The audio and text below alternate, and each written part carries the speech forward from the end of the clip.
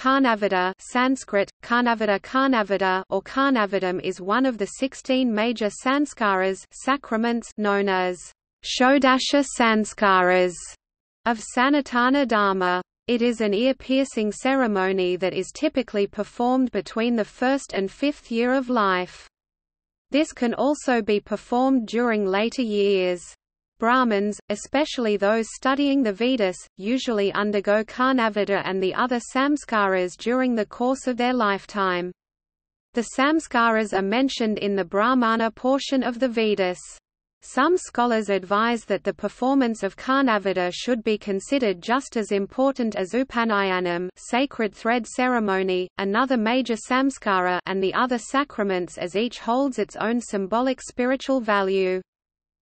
While equally recommended for males and females, in modern times, Karnavedha has become an uncommon practice amongst males. Karnavedha is considered a Vedic rite of passage with symbolic spiritual significance.